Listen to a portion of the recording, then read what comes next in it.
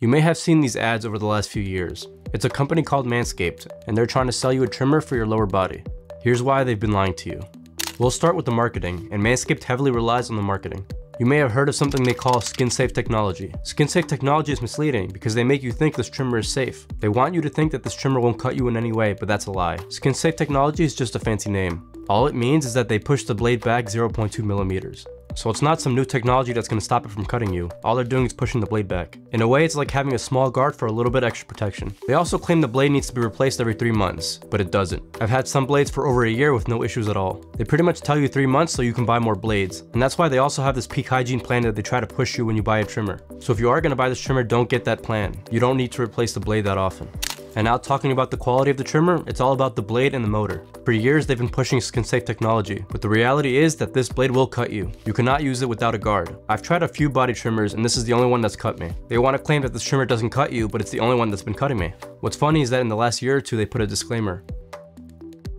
What this trimmer is great at is for trimming pubic hair. Just pop on one of the guards and just trim whatever you need to, and it works great. My routine is that I use a trimmer for the top areas and I use a razor for the balls. I've already had too many cuts with this trimmer to even use it for that. If you don't need a waterproof trimmer, then you don't need Manscaped. It's not better than any normal trimmer. A simple $30 trimmer will do the same job. I even have a video comparing a $10 trimmer to these Manscaped trimmers that you can check out. And that $10 trimmer really surprised me.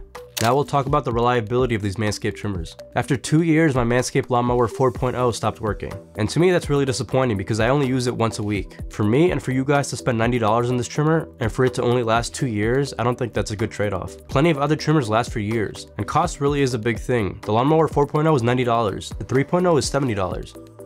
You can get a normal $30 to $50 trimmer and be happy with that. It'll do the exact same thing. What I recommend you guys buy instead is this Philips Relico 1 blade. And this is what I've been using for a few months now. The cheapest one you can get is $38. It comes with the same 3mm guard that you find on the Manscaped Mower 4.0. So for $38, you're getting the same guard as the Manscaped. And for less than half the price too. The 1 blade I have here is the 1 blade Pro, and it's a more expensive option. But funny enough, it's still cheaper than the Manscaped.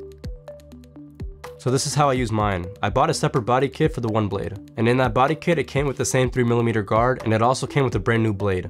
So now I have a single 1 blade handle and 2 blades. I use 1 blade for my face and I use a separate one for my body. So instead of buying 2 separate 1 blades, I just swap out the blades. You can check out the full 1 blade review here or the full comparison over here. Like this video if it helped you out, and subscribe for more videos just like this.